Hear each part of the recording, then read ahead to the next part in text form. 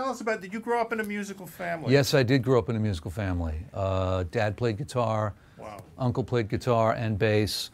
Grandpa played guitar. Grandpa played guitar. Great. My grandfather built guitars. My grandfather, Frank Montagna, built nylon string guitars as a hobby and played. Mm-hmm. His father played guitar and mandolin. In fact, I believe my great-grandparents met at a party. My great-grandfather, Raphael, who came to this country in 1907, okay, became a barber by trade. Right. But he was an amateur musician, played the mandolin, I think, and met my great-grandmother at a party on Minetta Street. So playing guitar does get girls?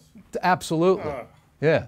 So my mother's also a concert pianist. My parents were actually in a band together for a couple of years while they were dating and when they were first married. And to this day, when I hear a Fender Rhodes or a Wurlitzer, I found out years later that my parents, when they were in the band together, my mother was playing a Wurlitzer when she was pregnant with me. So to this day, I hear a whirly and I'm just like, you know. But yeah, so they were in a band together. Music was always around. You come from an incredible music. Yeah, yeah, and they were music lovers too. Yeah. A lot of records, a lot of piano scores, a lot of guitars. Did they play Frank Sinatra, Tony Bennett? No, my parents are a little younger than that. My dad, I inherited the Beatles disease from my dad. Okay. And I mean, I was named John Paul for that reason. Oh, really? Yeah. I didn't know you were John Paul Montagna. Yeah, I was doing that for a while. When I first got into Led Zeppelin, and the bass player was John Paul Jones, I thought, like, there's no more rock and roll name than John Paul something. So I started using I was 14. You're looking for an identity. You're looking for a hook as a teenager to be cool. So I was John Paul Montagna for a couple of years there. And there's a handful of people that have known me long enough that there's certain groups of people that call me JP to this day. What the heck made you gravitate toward bass? I knew vaguely that it was the bass that Paul played because I was a Beatles-obsessed toddler. Right. Like one of those kids who were like all about Star Wars. Like if they'd had like themed birthday parties in those days like they do now, it would have been all Beatles stuff. Okay. So I knew that Paul's guitar only had 4 strings on it. But that was about it. Advanced. And I kind of vaguely knew, and I knew some of like a doom doom doom doom doom doom doom. Like I knew some of but I didn't really have a conception of what it was. My dad hands me his brother, my uncle, his old Dan Electro Longhorn, and I was like, what is this? He goes, well, it's the top 4 strings on the guitar, just an octave lower. And immediately I was like, oh, okay, I got that. And I just hitting the root notes of the chords. I wish I could tell you, like, from the moment I got it in my hands, it was a revelation. It really wasn't like that. But then I started paying attention to bass players. Besides McCartney, there's what I call the Mount Rushmore. Yes. So McCartney, Entwistle, John Paul Jones, Jack Bruce. Right. And don't forget, this is the 80s now. Yes. So it was 1984. It's a great decade for bass players. Correct. Yes. You had John Taylor. Palladino. Well, you had a lot of bass-playing frontmen. Yes. You had Sting. You had Richard Page from Mr. Mister. You had Mark King. Right. You had all the guy Haircut 100. Those funk players. Kajak Gugu. Totally. One of your favorites. Totally. And then R&B, there were a lot of guys doing the bass. Brothers Johnson were exactly. Something clicked at that point when I saw what bass players did. Something about like the weight of carrying. There was also, do you remember a TV show called Rock School? Yes. It was on PBS. It was an English show, and I don't know what the This bass. is the bass guitar. This is the bass guitar. We're going to move on to the fretless now. I've got a phaser pedal. It sounds like this. Oh, yes. My favorite show. There was just something really cool about that. And you thought that was cool? Okay. Absolutely. Well, I was 12. All right.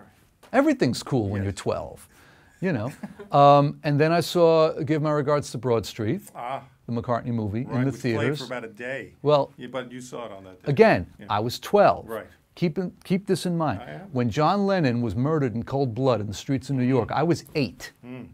Okay, it's like somebody killing Spider-Man to a child. Sure. Okay, so by 1984, a movie with Paul McCartney in it is the fucking coolest thing ever. Can I curse on this? I'm Yes, sorry. yeah, Okay. absolutely. And So the music was great on that record. and- Stanley Clarke is on that record. Stanley's on Does Pipes Silly of Love- Peace. doesn't he do No, the that's Silly Louis Love? Johnson. Oh, that's Louis on it. Stanley's on the Pipes of Peace album, though.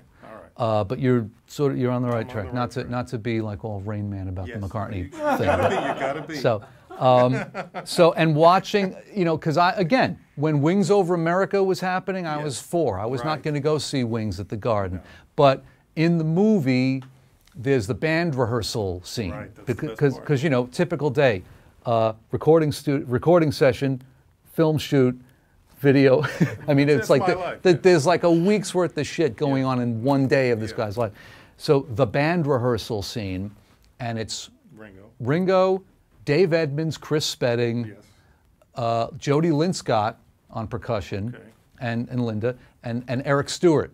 Right. And Paul's playing the Rickenbacker with the natural finish, and just Paul on the big screen playing the Rickenbacker and singing. I was like, yes, yes, because the band rehearsal scene happens about halfway into the film.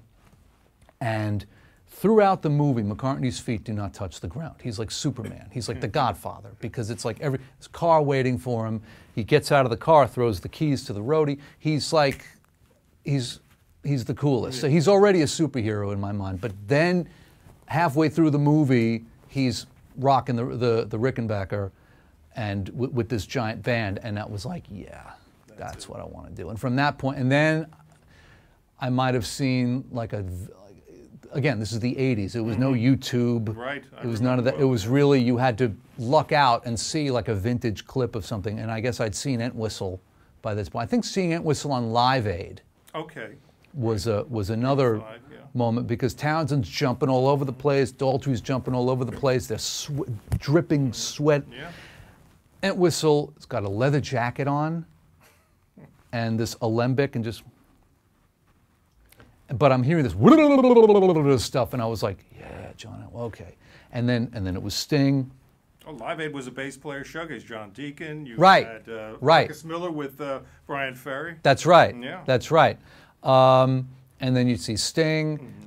So in those days, there was a lot of fretless stuff. Oh yes. And a lot of synth bass as well. But I wasn't prejudiced against the synth bass thing. I mean, something like "Let's Hear It for the Boy," you know. And this is also years after Stevie Wonder doing all that synth bass stuff. Yeah, monster bass. Yeah. So what was the question? But now You can catch additional episodes and much more by visiting us on the web at knowyourbassplayer.com. Thank you for joining us today, and we will see you next time here on Know Your Bass Player.